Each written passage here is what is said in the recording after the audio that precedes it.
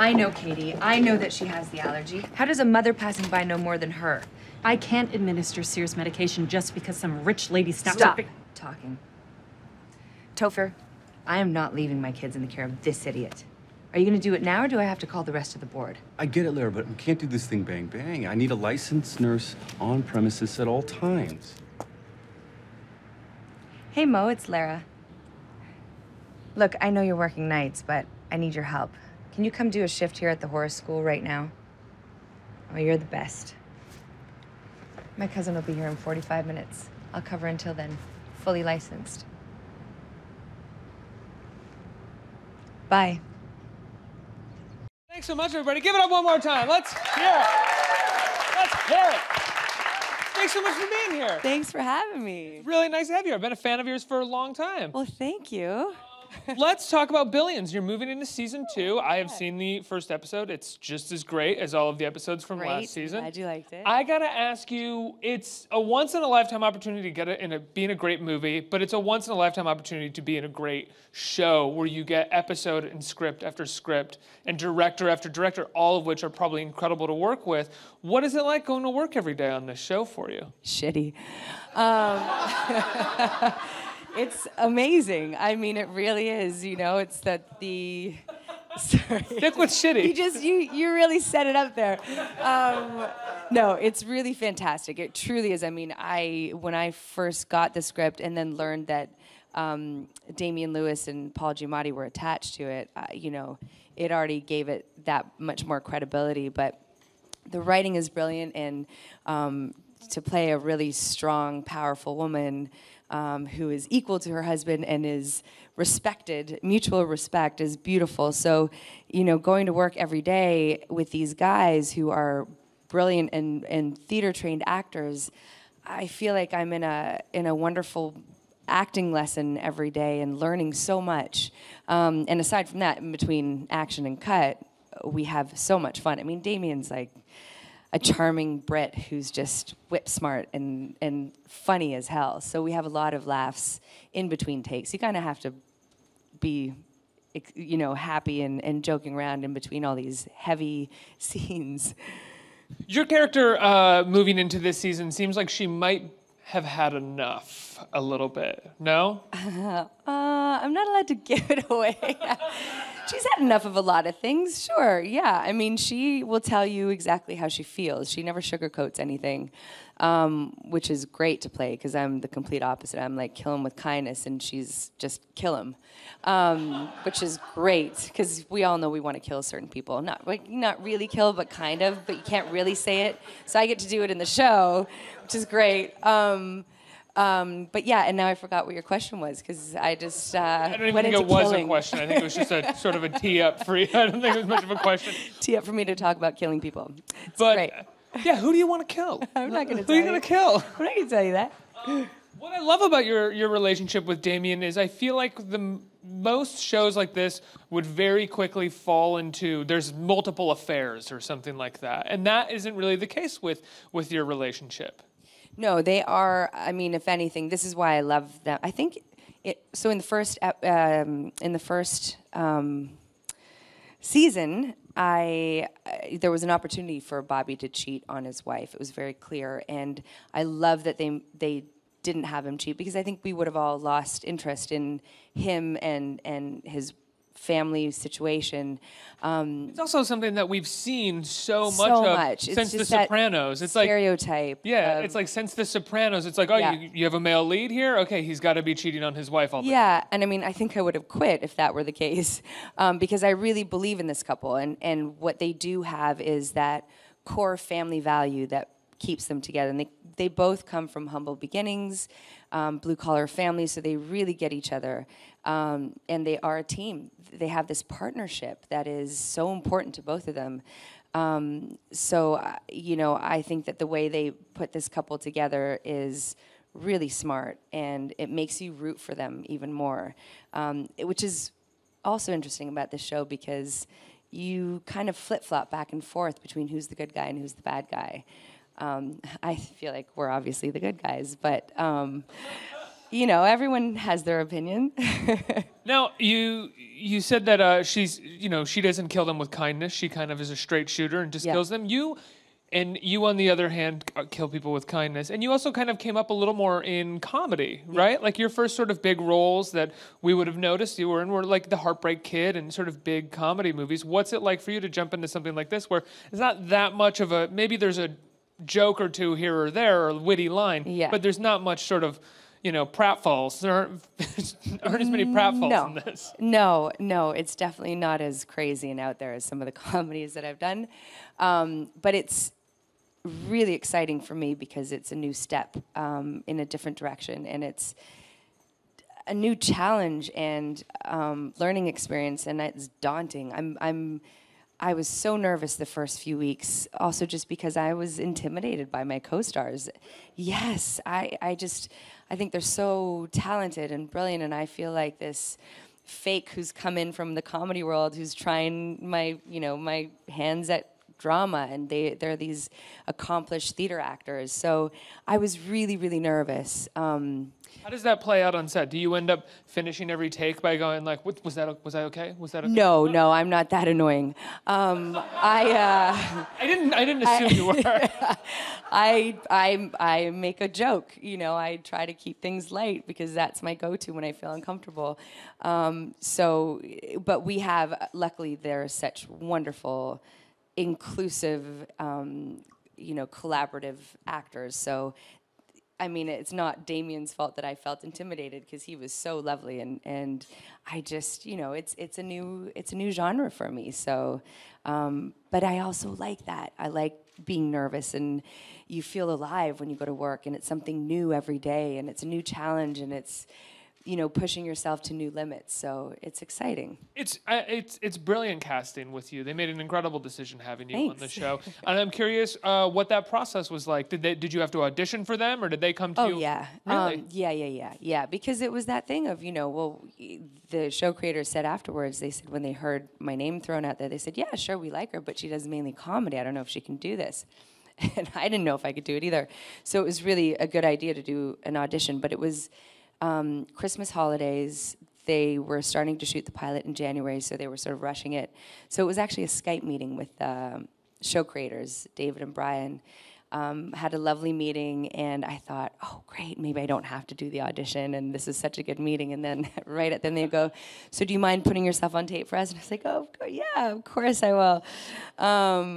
And so I did, and self-taped, and did it about 1 million times to try to get it right, and sent it in. And they liked it, and had the director sort of give a few directions, and self-taped again, and then got word that they were going to take a chance on me. That's amazing. So that was really exciting, yeah. Can I ask, were you a comedian before getting into comedy movies, or was it something that you got cast in a comedy movie and then all of a sudden that lane was kind of built for you? Yeah, it was, when I came out to LA, the first job I got was in comedy, and then all of a sudden I was in it. I just, I grew up with parents that were so sarcastic and embarrassing that it's so easy, I don't mind embarrassing myself because no one can embarrass me more than my parents. So it just kind of was easy to go in and just be silly on camera.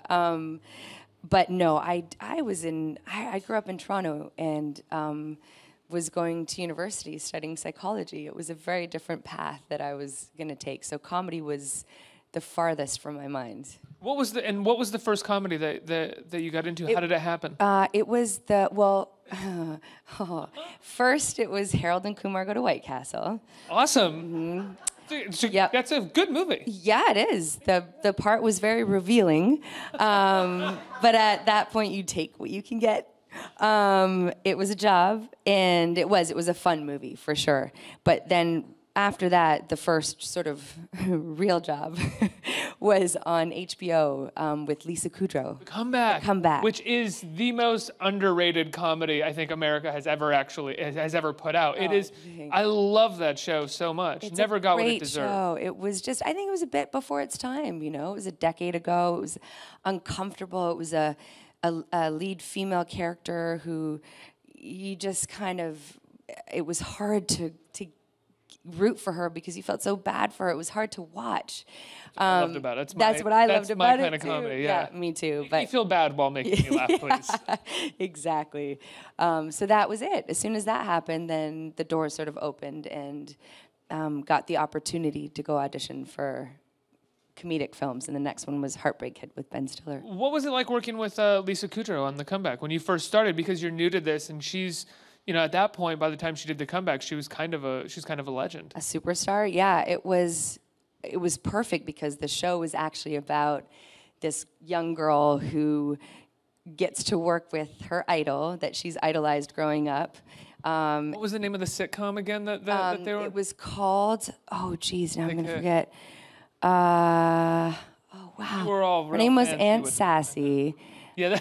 Aunt Sassy. I can't remember what the show within the show was called, but it was really paralleling life. I was this girl who was enamored and couldn't believe I was working with this legend, and that's basically what it was in real life. So I can't give myself that much credit because I was just being myself. I was really excited to be working with Lisa, and it was just a really well-written show. Again, really great. And then you got on The Heartbreak Kid, which was the Farrelly brothers. Yes. Which is pretty incredible. Yeah, that was also really a nerve-wracking process because I went in and did an audition first for the Farrelly brothers, and I walked into the waiting room and there were all these established actresses who were waiting in the waiting room, and did the audition and got a call back. And when I got a call back, it was with Ben Stiller.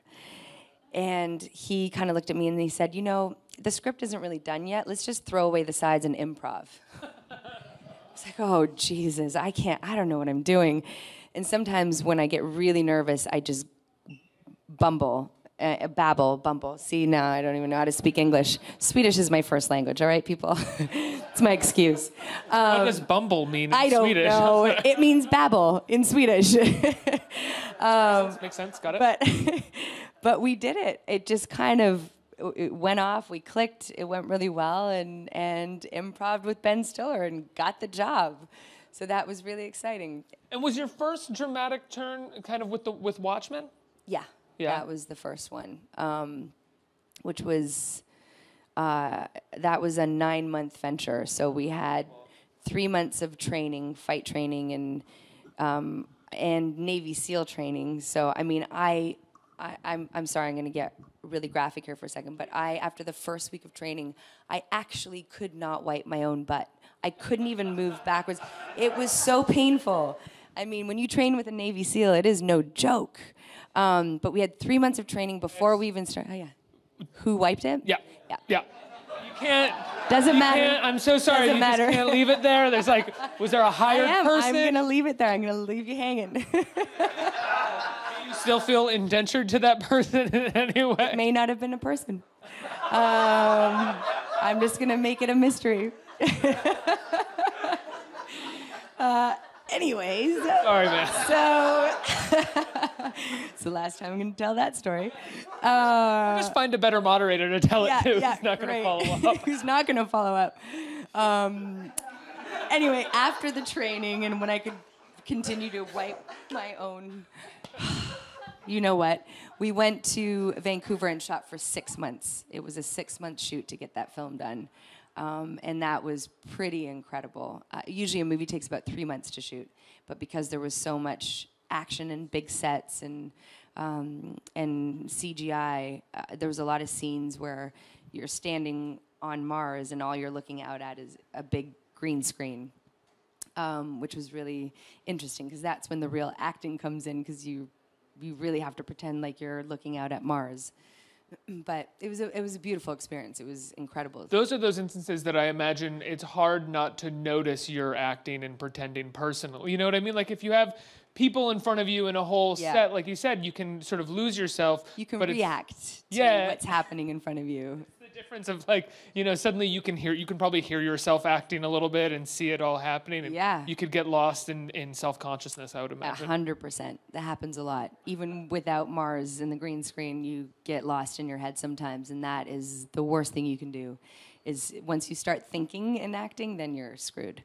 You just want to just let it go and be in the moment and be present with your acting partner.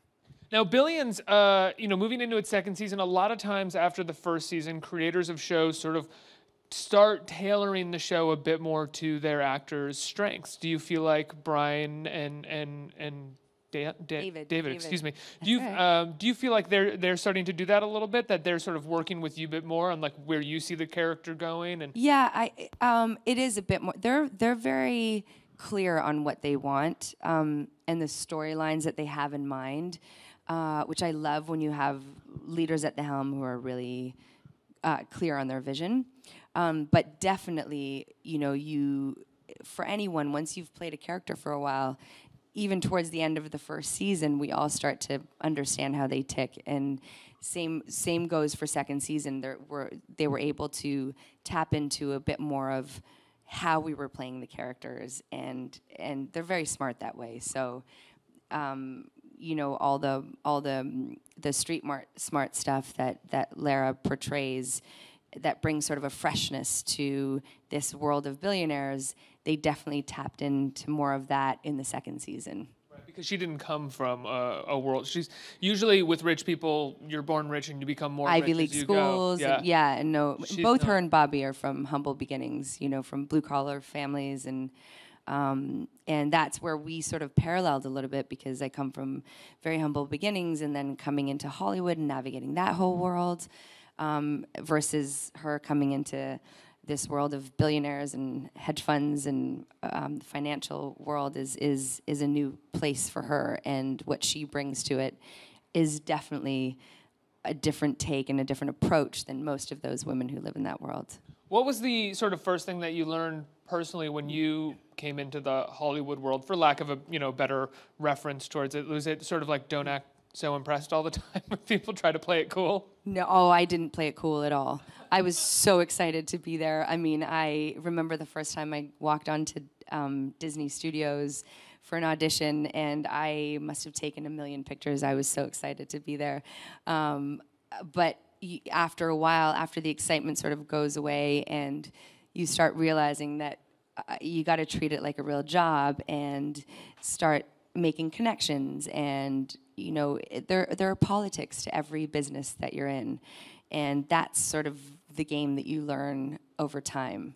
That's taken a long time to figure out and navigate, and it's so important to have a clear goal and a clear vision of sort of the big picture of where you want your career to go and what direction. You don't get lost in the day-to-day politics. Yeah, exactly. You don't want to get lost, and you don't want to just kind of do anything. I think in the beginning you take any jobs that you can get in, and then once you get in, then you start tailoring it to how you'd like to see your career go. At what point do you think in your career you started being able to do that, or started at least thinking like that? Probably just recently, just a couple years ago, today. And what are you doing here? No, just I don't know. I guess I still haven't figured it out. I think once I had my kid, which was almost 4 years ago, everything shifted, and the importance of it was way more life or death. Now I have someone that I'm responsible for and that I have to raise in this world, and who do I want to be to him, and where's my integrity, and what does that look like for me? And so there was a lot more of a thought process that I went through after having a child, and also a Pandora's box of emotions just opened up after having him, and I just thought, okay, these are great new tools that I want to utilize in different genres and not just the comedy. Let's open it up to the audience for some questions right here. You have a microphone. I assume that Hello. means there's a question. Thank you for being here. So to pick it back on the question, how you started your career in Hollywood, like what else have you learned from yourself in your career, and what would you tell the younger you that started in your career? Okay, so the younger me, I would say, take a deep breath, calm the hell down, and focus, because I was so scattered. I was just excited, and I was more about being there than actually focusing on the work. And after a few years, I realized that and started taking lessons and just really getting into the work behind it all, which is really important, being prepared and coming in prepared and making choices for your auditions. And before that, it was just kind of like, I'm in Hollywood and I'm going to go, here's a script. All right, I'll read these lines. And I had no idea what I was doing. And so, you know, I guess the learning from that is just, it's been mostly about focus and a clear vision. I think, if anything, whenever you know, a lot of people like to do vision boards and things like that, and it really is just to get a clear journey or path that you want to take, so they have some sort of goal in mind. Next question. Oh, hi. Hello. Before I get to my question, in regards to your comment about you feeling like you are a fake in drama, you are more than holding your own against your cast members. I mean, you are a pit bull in a skirt on this show, so never feel like you're a fake. You're welcome. You. Did you say pit bull in a skirt? Yes. My question is, having the ability to now sink your teeth into this multi-layered character, how do you feel as an actress now that you've gotten to this point in your career? I feel really proud. I feel really good about it and excited because I'm finally getting to do some work that is challenging me in a different way. It's asking me to be vulnerable in many different ways, and yeah, there's a part of me that feels like I'm moving in the right direction, that this is the path that I want to be taking. Yeah. I'm just still imagining a pit bull in a skirt. It's really making me really happy. I love that. I want a literal pit bull in a skirt. Get you one. Next question. We've got one over there. Hey, Malin. Hi. So I'm a huge fan of the Watchmen film. I was wondering how comfortable or uncomfortable the costume was, and would you do another superhero film? Oh yeah, I would love to do another superhero film, and not be able to move in certain directions. Wipe your butt. That costume was so uncomfortable. It's latex. It's like putting a condom over your whole body. It's tight. It's then singed in with a corset on top of it. So they wanted to singe my waist in 3 inches smaller than what it actually is every day so that my shoulders look broader. There was one day actually where, and you couldn't really bend when I bent my arms, I would get those little blood suction thingies because it was pinching my arms and behind my knees. And then one day we didn't have time to take the corset off for lunch. So that towards the end of the day, when we finally took the corset off, I could feel my lunch go down into my stomach. And I was like, oh, there's dinner. It was not comfortable, not at all. I was so happy. People asked me if I kept the costume. You couldn't pay me enough money to keep that costume. Can see it in the movies. What is it like walking to and from your trailer in a costume like that? When Totally you're normal. What do you mean? I'd imagine. I mean, People thought I was the lady of the night. But we were talking before about the moments where you get self-conscious and start recognizing the pretending. I would imagine the moments were like after cut, between action and cut, you know, or before action and after cut. Yeah. You're like, what's going on? We here? had What am I doing? a few moments like that. Myself and Patrick Wilson and Billy Crudup, Billy Crudup is the big blue man who's naked. Billy Crudup is about my height. He's not 8 feet tall, but he was because he ended up being CGI'd, for those of you who don't know the film, and while we were shooting, he was in sort of like a white pajamas with a skull cap, and it had blue LED lights all over and dots all over his face. And he's supposed to be playing this godlike figure, and and the battery packs would make his pants kind of scoot down, and it looked like he, took a crap in his pants. And we're trying to be serious, so a lot of times in between, we would just laugh at each other going, what are we doing? We're in Halloween costumes. I want the photos of you guys at lunch, like of the 4 of you sitting around just like doing normal things with those costumes on. It was crazy. It was crazy. We had a lot of laughs at ourselves in between moments where we were just kind of like realizing how silly it felt. Well, I have to let you go. Billions premieres this Sunday, right? At 10 p.m. And the first episode is awesome. You guys are going to love it. Thank you so much for being here. Thank you so much. Thank you. Guys.